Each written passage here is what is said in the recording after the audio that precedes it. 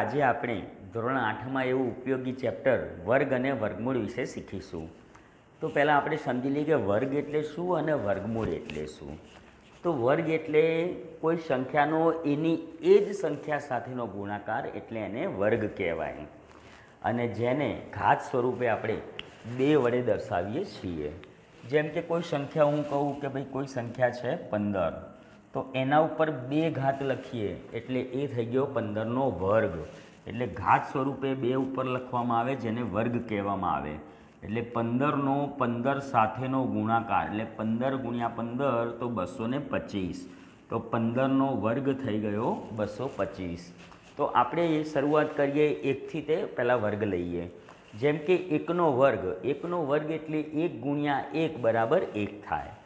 2નો વર્ગ એટલે 2 દુ 4, 3નો વર્ગ 3 તરી 9, 4નો વર્ગ ચોકું ચોકું 16, 5નો વર્ગ પાયું પાયું 25, 6નો વર્ગ બરાબર છાયું છાયું 36, 7નો વર્ગ બરાબર 7 ગુણ્યા 7 એટલે 49, 8નો વર્ગ ઇઠ્ઠી ઇઠ્ઠ્યું 64, 9નો વર્ગ એટલે 9 9 81 અને 10નો વર્ગ એટલે 10 ગુણ્યા 10 એટલે 100। તો આ રીતે વર્ગ આપણે 1 થી 10 સુધીની સંખ્યાના વર્ગ શીખ્યા। તો 11 થી તમારે 30 સુધીની સંખ્યાના વર્ગ તમારે ઘરેથી હોમવર્કમાં લખવાના છે।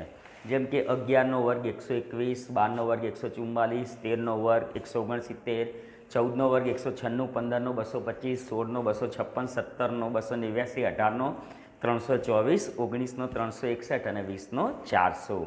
ત્યાર પછી 21નો 441, 22નો 484, 23નો 529, 24નો 576 અને 25નો 625। તો એમ તમારે ગુણાકાર કરી અને 1 થી 30 સુધીના વર્ગો પહેલાં હોમવર્કમાં લખવાના છે અને એને યાદ પણ રાખી લેવાના છે। તો આ ચેપ્ટર તમારે ભણવું એકદમ સરળ થઈ જશે। હવે એવું સમજાવવા માગું છું કે કોઈ પણ સંખ્યા તમને આપેલી હોય તો એના એ સંખ્યાનો વર્ગ કરવાથી જે સંખ્યા આપણને મળે તો એ સંખ્યાનો એકમનો અંક શું રહેશે એ આપણે સમજી લઈએ। તો અહીંયાથી તમને 1 થી 10 સુધીની સંખ્યાના વર્ગ મેં એના માટે શીખવાડ્યા છે। તો તમને ખ્યાલ આવી જશે કે પાછળ જો કોઈ પણ સંખ્યા આપી હોય જેનો એકમનો અંક 1 હોય તો એનો વર્ગ કરવાથી મળતી સંખ્યાનો એકમનો અંક પણ 1 હોય। જેમ કે 21 ઉદાહરણ તરીકે, તો 21નો વર્ગ કરીએ તો 21 ગુણ્યા 21 તો એ થાય 441। તો એકમનો અંક શું મળ્યો તો 1 મળ્યો। ત્યાર પછી કોઈ સંખ્યાના પાછળનો એકમનો અંક 2 હોય તો વર્ગ કરવાથી મળતી સંખ્યાનો એકમનો અંક કેટલો હોય તો 4 હોય। ઉદાહરણ તરીકે 32, તો તમે 32નો વર્ગ 32 ગુણ્યા 32 કરીશું આપણે એટલે એ મળશે 1024। એટલે એકમનો અંક 2 તો વર્ગ કરવાથી મળતી સંખ્યાનો એકમનો અંક 4 થાય। એકમનો અંક 3 હોય તો વર્ગ કરવાથી મળતી સંખ્યાનો એકમનો અંક 9 થાય। જેમ કે 33, તો 33નો વર્ગ કરો એટલે 33 ગુણ્યા 33 તો એ થાય 1089। તો એકમનો અંક 3 તો વર્ગ કરવાથી મળતી સંખ્યાનો એકમનો અંક 9 થાય। એકમનો અંક 4 હોય તો વર્ગ કરવાથી મળતી સંખ્યાનો એકમનો અંક 6 થાય। એકમનો અંક 5 હોય તો વર્ગ કરવાથી મળતી સંખ્યાનો એકમનો અંક 5 થાય। એકમનો અંક 6 હોય તો વર્ગ કરવાથી મળતી સંખ્યાનો એકમનો અંક 6 થાય। એકમનો અંક 7 હોય તો વર્ગ કરવાથી મળતી સંખ્યાનો એકમનો અંક 9, 8 હોય તો 4, 9 હોય તો 1 અને એકમનો અંક 0 હોય તો વર્ગ કરવાથી મળતી સંખ્યાનો એકમનો અંક પણ 0 રહે છે। એટલે એકમનો અંક અને વર્ગ કરવાથી મળતી સંખ્યાનો એકમનો અંક અહીંયા આપેલો છે। જેમાં 0 તો 0, 1 તો 1, 5 તો 5 અને 6 તો 6, જેને મેં બોર્ડરિંગથી બતાવ્યું છે કે જેમાં એકમનો અંક એના એ જ આવે છે। જેમ કે પાછળ જો 0 હોય તો વર્ગ કરવાથી મળતી સંખ્યાનો એકમનો અંક 0 જ થાય।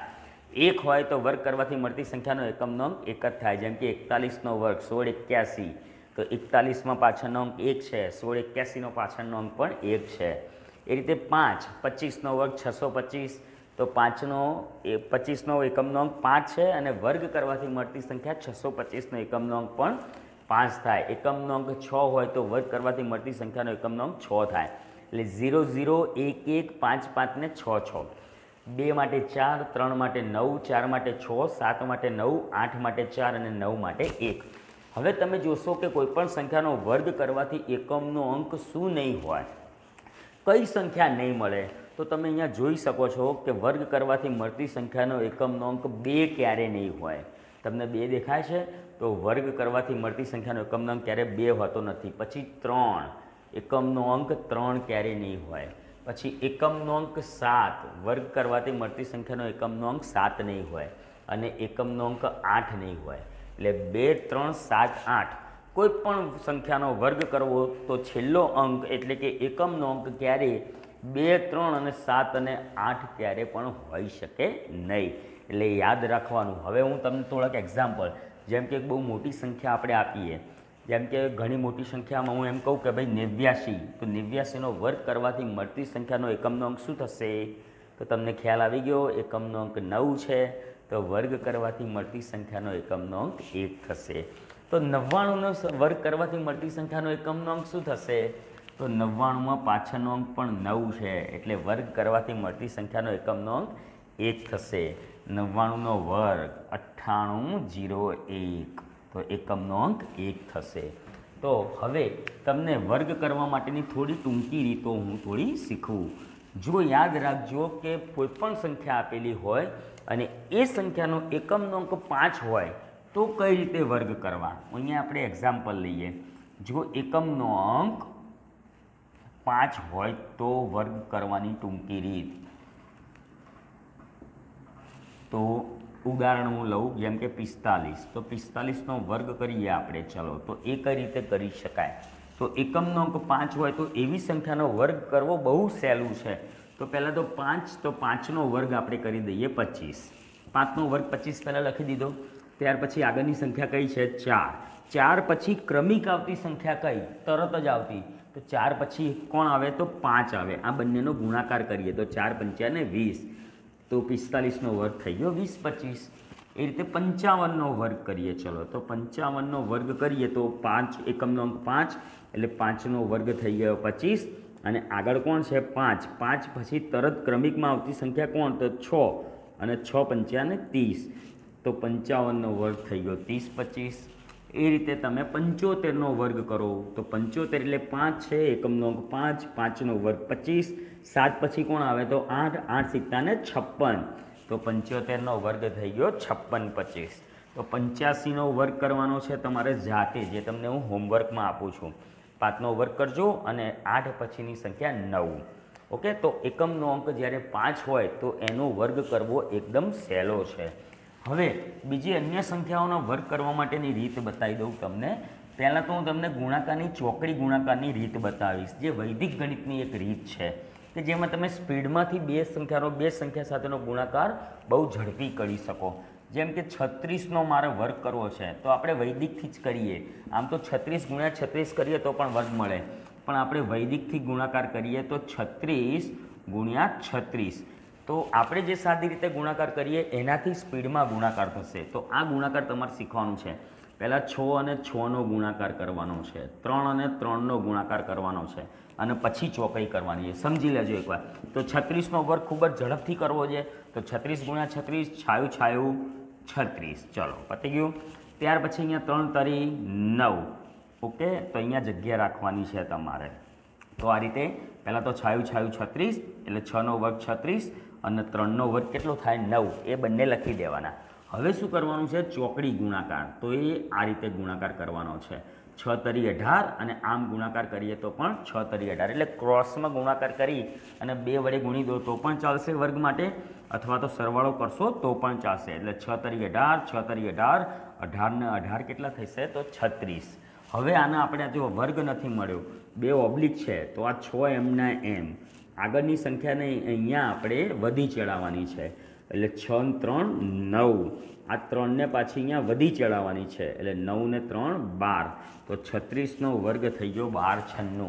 તો ચોકડી ગુણાકારની રીતથી આપણે વર્ગ કરશું, ખૂબ જ ઝડપથી વર્ગ થશે. જેમ કે બીજી એક સંખ્યા લઉં કે 72નો વર્ગ મારે કરવો છે. ચલો, 72નો વર્ગ એટલે 72 × 72. હું આ ગુણાકાર સિવાયની પણ રીતો તમને શીખવાડવાનો છું. હાલમાં ગુણાકારથી આપણે વર્ગ કરતા શીખીએ.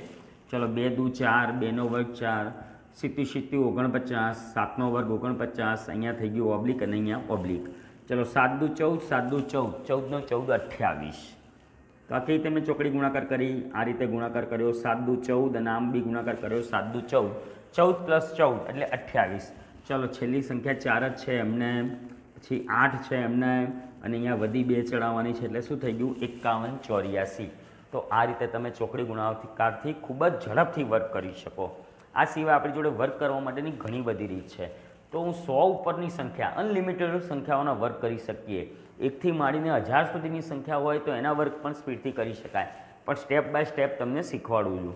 તો હું હવે તમને 100થી ઉપરની સંખ્યા હોય, 100ની એકદમ નજીકની સંખ્યાના વર્ગ કરવા હોય શોર્ટમાં તો કઈ રીતે કરી શકાય. તો સમજી લો કે એક સંખ્યા લઉં છું 106. 106નો વર્ગ મારે ખૂબ જ ઝડપથી કરવો છે. તો આમ તો તમે 106 ગુણ્યા 106 કરવા પડશે, તો 3 આંકડા સાથેનો ગુણાકારમાં થોડો સમય પણ લાગશે. તો 106નો વર્ગ કરો તો હું તમને એકદમ શોર્ટમાં સ્ટેપ સમજાવું. 106 100 ઉપર કેટલા? તો 100 ઉપર છે 6. તો 100 ઉપર 6 હોય એટલે અહીંયા પહેલાં ગણવાનું કે 100ની ઉપર કેટલી સંખ્યા છે? તો +6 છે. તો 106માં +6 ઉમેરવાના. તો 100 ઉપરની જેટલી સંખ્યા એટલી ઉમેરી દઈએ આપણે, એટલે કેટલા થઈ ગયા? તો 112 થઈ ગયા. અને 6નો વર્ગ કેટલો થાય? તો 6નો વર્ગ થાય 36. તો 6નો વર્ગ 36 થાય. ચલો બંને સંખ્યાને ભેગી કરી નાખો. તો 106નો વર્ગ થઈ ગયો 112 36. એકદમ સહેલું. એવું બીજું નેક્સ્ટ તમને એક્ઝામ્પલ આપું, બીજા હોમવર્કમાં આપીશ. જેમ કે તમારે 108નો વર્ગ કરવો છે, તો 108નો વર્ગ કરવા માટે 100 ઉપર કેટલા? તો 100 પર +8. તો શું કરીએ આપણે? 108માં 8 ઉમેરી દઈએ. પહેલું સ્ટેપ 108 + 8 116. અને 8નો વર્ગ કરી દઈએ. જેટલા ઉમેરીએ એનો વર્ગ કરવાનો. જેમ કે અહીંયા મેં 6 ઉમેર્યા, 100 ઉપર 6 વધુ છે તો 6નો વર્ગ કરવાનો. 100 ઉપર 8 વધુ છે તો 8નો વર્ગ કરવાનો. 8નો વર્ગ કેટલો થાય? તો 64. ચલો બંને સંખ્યાને ભેગી કરી દો. 116 64. તો આ 108નો વર્ગ થઈ ગયો. બહુ સિમ્પલ રીત છે. તો 100 ઉપરની સંખ્યા હોય, તમને 1થી 30 કે 1થી 25 સુધીના વર્ગો તમે જો યાદ રાખેલા હોય, 1થી 25 સુધીના વર્ગ, તો તમને 100થી 125ના વર્ગ કરવા હોય ખૂબ જ ઝડપથી તમે કરી શકો. જસ્ટ બીજું એક એક્ઝામ્પલ લઉં કે જેમ કે 112નો મારે વર્ગ કરવો છે આ રીતે. ચલો 112 એટલે 100 ઉપર કેટલા થશે? તો 100 ઉપર થશે 12. એટલે 100માં 12 ઉમેરીએ ત્યારે 112 થાય. એટલે પહેલું જ કામ કરીએ. 112માં કેટલા ઉમેરવાના છે? તો 12 ઉમેરવા પડશે. 100 ઉપર હોય એટલા આપણે ઉમેરીએ.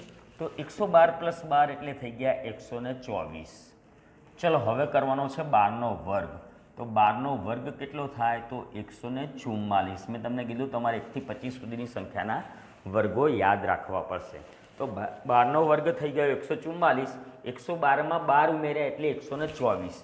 તો હવે આપણે આની અંદર જ્યારે વર્ગની અંદર 3 આંકડા આવે તો આપણે 2 જ આંકડા લેવાના છે. તો બંને સંખ્યાને મેં તમને કીધેલું કે ભેગી કરી દઈએ. તો 124 અને 144. પણ અહીંયા ઓબ્લિકની લાઈન ખેંચીશ, કેમ કે વર્ગ કરવાથી 3 આંકડામાં સંખ્યા આવે તો આપણે વર્ગ કરવાથી મળતી સંખ્યા માટેના 2 જ આંકડા લેવાના છે. તો હવે 124 144ને ભેગા કરી દીધા, પણ વચ્ચે મેં શું ખેંચી લીધું? ઓબ્લિક. કેમ કે પાછળની સંખ્યાના વર્ગના 3 આંકડા નહીં, ખાલી 2 જ આંકડા ચાલશે. તો હવે 1ને વધી ચડાવી દઈએ. તો 1 અહીંયા વધીમાં આવી ગયો એટલે 124 + 1. આ 1ની વધી થઈ ગઈ એટલે 125. 125 44. તો આ થઈ ગયો 112નો વર્ગ. તો આ રીતે 100થી માંડીને 125 સુધીની સંખ્યા હોય તો એના વર્ગ તમે આ રીતે કરી શકો. એકમનો અંકમાં છેલ્લે 5 હોય તો તમે વર્ક કરવાની ટૂંકી રીત આપી. હવે નેક્સ્ટ લેક્ચરમાં હું તમને અમુક 200 ઉપરની સંખ્યા, 300 ઉપરની સંખ્યા કઈ રીતે ઝડપથી વર્ગ કરવા એ હું તમને શીખવાડીશ.